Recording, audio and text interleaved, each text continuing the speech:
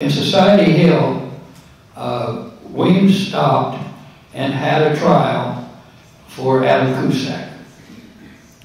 He was found guilty and hanged by Weymss. There was a Dr.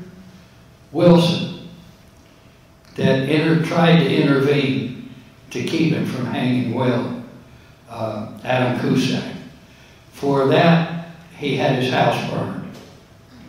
So Weymss also burned Dr. Wilson's house.